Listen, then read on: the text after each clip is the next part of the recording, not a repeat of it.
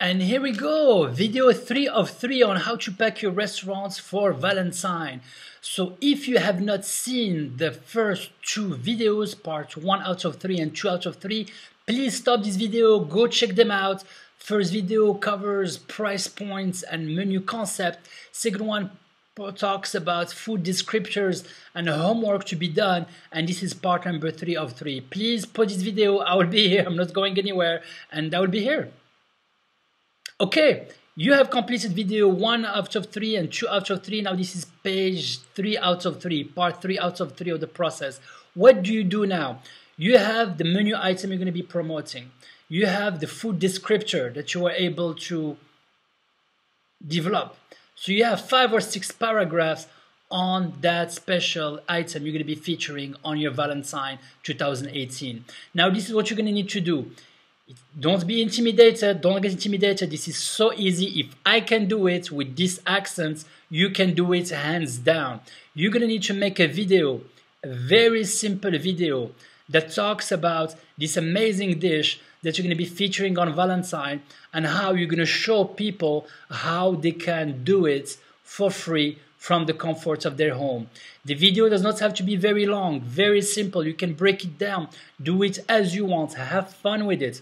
Part number 1 can be, hey, these are the ingredients I'm going to be using, and you send it to your community. Part number 2 is that you're going to be like, how I'm going to mix them together. That's going to be video number 2.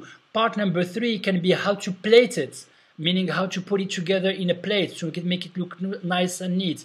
The main purpose behind this video is not to give all the information at once, little by little, so that people, one, have the ability to absorb the information you're going to be giving them. You don't want to overwhelm them with details. Remember, these people that are going to be excited about this video, one, they want to do something nice for their significant other during Valentine. 2, they want to learn. So sometimes they get intimidated. They're like, oh my gosh, he's going to throw at me all these methods. You have to talk about how simple it is to create a product of love for your Valentine and have fun with it. You know, if you have bloopers, you know, if you mispronounce a word, you know, keep going with the flow. People want to feel alive, and that is the success behind a successful marketing campaign, a video marketing campaign for Valentine or for any kind of event for that matter. This one is focused on Valentine because, hey, today is the 2nd of January and we want to get cranking on it. People go ahead and book reservations early in the game because the more they wait, the more expensive it is going to be. Now, when you're going to make this video, have fun with it. I can't help myself from repeating that so many times. Have fun with it. Take different takes. There is no specific rules. The main purpose is 1, to have fun with it.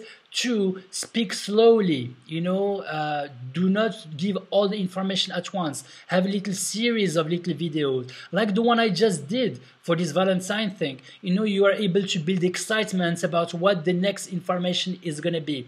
And 3rd, you need to invite them. Hey, come on to our restaurant, we're your neighbors, come on in. Would love to show you how we get this done. And I would love to have a taste of the item that you have done. If you have made some, bring it to the restaurants. I would love to have a taste of it. It was amazing. You know, I did it on Valentine 2016, and we did an amazing spinach, fruit, and nut salad. And people from the neighborhood will pop up and bring me a taste of this spinach, fruit, and nut salad. And you know what? They were never able to do it as well as I did. It made them come to the restaurant before Valentine.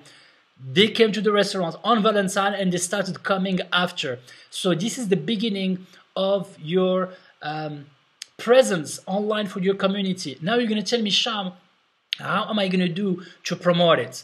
I may have a little pipeline of people in my restaurant. I hope that by now you do have a card that you give to every single guest at the end of the dining experience, asking them for their name, email address, date of birth, comments, and do they do catering. I hope that you do that by now. If you don't, please start doing that right away. A very simple card. You can put it on a Word document that has what's your name, what's your date of birth, comments, and do you do catering. And that's how you start going to start building this community. Now, if you tell me, Sham, I do not have a community right now, how do I do that?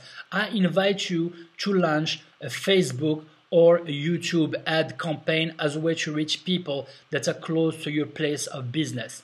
get it done. Start with a small little video. You're more than welcome to give it a shot, you know, have fun with it. This is the main purpose. Have a budget. I do not know what your marketing budget is per month, but I hope that by now you do have a budget for marketing and have fun with it. You're gonna start making friends online, and this is what this campaign is all about.